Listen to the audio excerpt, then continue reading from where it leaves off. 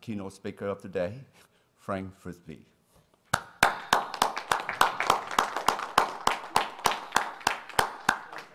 Hello, everybody. Most of you probably already know me already. I'm Frank. Today I'm going to talk about some of the AI and AGI. So we're going to go into, from AI to AGI, we're going to talk about the whole landscape. So if you have any questions, please ask me. We'll try to save them for the end of each section, but if it's something pressing or you want to know a little bit more about it, you can always ask and I can answer those questions. All right, so some of the key takeaways for today. We're going to, am I too loud? Good? Okay. Key takeaways today, we're going to learn about AI and AGI. We're going to learn about what's currently built today, some of the models they're using today. And we're also going to talk about what it means to be a good machine learning engineer. Some of you in here are already engineers, so this will be helpful from both the side of programming and from the side of actually engineering. Okay, so as you already have in your notes, you'll see it's going to break down in 4 sections. Section 1 is going to be about AI landscape. Section 2 is going to be about advanced models in AI. I'm going to go into section 2.1, which is introduction to AGI, which is a field. I mean, we'll get into, actually, how many people here know about AGI? All right, how many people here know about AI? Okay, all right, let's see. And then actually building AGI. Okay, so as far as the AI landscape, and we'll get into that part here, some of the very basic information, and go into that first part. All right, so we got a hand here about what's AI and AGI, but we're gonna go into AI first. AI is this typically a narrow AI. You probably heard it before. AI is a narrow focus or a certain domain of knowledge you want to look at. So it acts the same way as a human being does, right? But for a narrow specific item. So if you're looking at figuring out how many, if it's a car or a dog, vision-based, you have a domain based on those specific items. It's not general, it's narrow. And that's what regular AI is for. In typical cases, we'll talk about it in a little bit. AGI, different from AI, is about a whole breadth, a general concept of learning something new as never learned before, understanding what that means, and keep building upon that without any use of people going in and helping it or teaching it or showing it. It learns it on its own. This is where the companies now are focused their attention on AGI. Most companies now are using AI to put it into production. Companies like Google and DeepMind, that we'll talk about later on, are focusing attention on AGI. All right, so what I am not. Now, you guys don't know about AI much, but if you guys know who about some of these top leaders are, Yashua Bengio, Dennis Hasidus, can't get his name right, Ben Gortzel, or Ray Kurzweil. If you ever heard of these names before, these guys are in the AI field. I am not them. So just be mindful of that. So if I talk about things today, I'm going to talk about things that I know from AI. All right, so misconception of AI. A lot of people think it's just statistics. I had a guy talk to me the other day about statistics and say, AI isn't just stats. No. Stat is part of it, but there's a lot of deterministic parts of it that is not statistics. We'll get into that later on as well. So if we look down from this bubble, AI is just the top field. Then there's machine learning, which is what the majority of people are working on. And then there's deep learning, and that's the part where it gets real specific of using artificial neural networks, which you've probably heard of before. We'll get into that later. All right, so some of the things of the timeline of AI. If you look over there on the right-hand side, you'll see from the 40s, this is when it started, all the way up to basically now. Back then, they were just making computers, and they were doing rule-based, and they thought that was AI. Hey, if-then statements, that's AI. No, it wasn't, but it was good for it at the time. Over time, it switched down to computer vision, robotics, and then finally now until we have deep learning, and people are trying to move away from that and go into deep AGI. So the big 3 parts here is computer vision, natural language processing, and robotics. I particularly like natural language processing. That's my field of AI. I'm not really into the whole vision or the robotics because I just don't have the time to build machines, and I don't have the time to do just vision. But words, text, understanding, that kind of knowledge is kind of things that I like to put my hands on. All right. So AI in the past, like I said before, scripted, if-then statements, not so great. Current AI is where we are now. That is where we go into the whole deep learning, artificial neural networks, a lot of regression, and we'll get into some of those models as well in a little bit. And in the future, AGI. This is where you want to put your money on, because this is where the companies are going to spend a lot of time building these machines. And then the future of that is ASI, which is artificial superintelligence, which is even further beyond AGI. Okay, so what industries are impacted by AI? Everything. But I could just say, here's a few. Transportation, manufacturing, healthcare, education, media, and customer service. You probably work in one of these fields somewhere, some way. Technology, but technology is kind of implicit. All right, so companies in the AI lead. OpenAI, if you heard of this, they are focused on building huge models. Sponsored by Elon Musk, but Sam Altman is the CEO of that company. DeepMind, which you saw Demis Hassabis is his name, is doing DeepMind, who Google bought, and they have a struggle now between the two of them. Google's done their own thing separately from DeepMind, but you'll see that later. And there's other smaller companies, Sherpa and Clarify, which I don't know too much about, but they are also trying to be in the lead as well. All right, so AI wars. China has put out an initiative for 2030, I think it is, or 2025, between that time frame. They wanted to be the dominating country in the world to have AGI. They want to put America behind.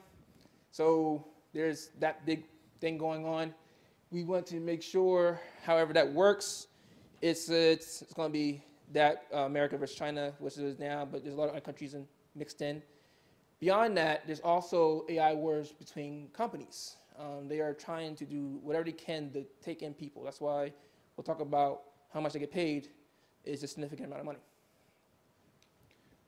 All right, so personally, the impact of AGI, it's my respect, as Marina said earlier, is working on mental models so that continuously act on your behalf so that when you're not focused on things, it provides you solutions to things. So if I was thinking about something and I couldn't find a solution to it, the AGI has the ability to work in a domain using the internet and constantly figuring out different probable solutions, and then says, okay, this might be the best scenario for you. And I come back to it later on and say, hey, what's the scenario? Here you go, here's the answer, try this out. It should give me probably one of the best results because it's acting on my behalf. So that's why I'm looking at it. All right. Kind of thought about that already, move on. All right, so machine level from high level use, I told you before. Artificial intelligence over here, but machine learning, natural language processing, expert systems, vision, speech, which is what a lot of things you use on your phone now. But there's also planning and robotics. People don't talk about that much. Planning is probably one of the big parts that's going to be used in AGI because it needs to have the concept of understanding and planning and figuring things out. So move on from that. Applications, we kind of went over this a little bit, every field. So if you work in some field, if you work, period, you're probably one of these things up here, and it will affect you some way. So it's good to learn it. Let's take a look here. I went over this already. Basically, the ultimate reason why people use AI is because it saves money and time. You can save a significant amount of time. Actually, I had a friend who worked on AI. Actually, he didn't work on AI. He is a teacher, he's a TA, and he is taking 100 hours to grade papers because he had a class of 300. And he asked me, he said, man, I wish there was a way that I can just get this done a lot faster. And I said, well, if you had a good sample size of your data, we can run this through, and for future settings, you can do it in 10 minutes. Instead of spending 100 hours, you save the school a lot of money, even though they probably don't care. But it also saves you a lot of time, so you can focus on things you want to focus on versus actually spending all the time grading papers. Moving forward. So 3 types of positions. There is the data scientist, there's a machine learning engineer, and there is the infamous researcher. Data scientist makes, roughly 110. The machine learning engineer makes roughly 145 because they're actually the frontliners to production. And then there is the PhD level people who make the algorithms, write the white papers that come up with new ideas that actually be implemented in companies, that makes the big money, somewhere between $250 to $1 million, depending on DeepMind's level of work. So data scientist. I'm sure you're familiar with it, but it's people who work mainly on mathematics, high level of statistics. They usually have a PhD level, but sometimes master's. And they have some level of programming, typically in R or Python, something like that, to get the job done. But they're not too super robust in programming. And then this is the roadmap for a data scientist. You can see it's it's a lot. Straightforward. Yeah, so there's a lot to do. That's why it takes about 5, 6, 7 years just to really get rooted in this field, because one, things are changing, and then two, there's a lot of material here that you have to learn. Programming, statistics, big data. You've heard all these big term words before if you work in this space. All right, so machine learning engineer, same concept, but this person here works directly in production. Like this person takes whatever the data scientist does and push it right into production. They build the code out. They're actually really good at programming, and they actually use TensorFlow or these different libraries and put them into production. All right.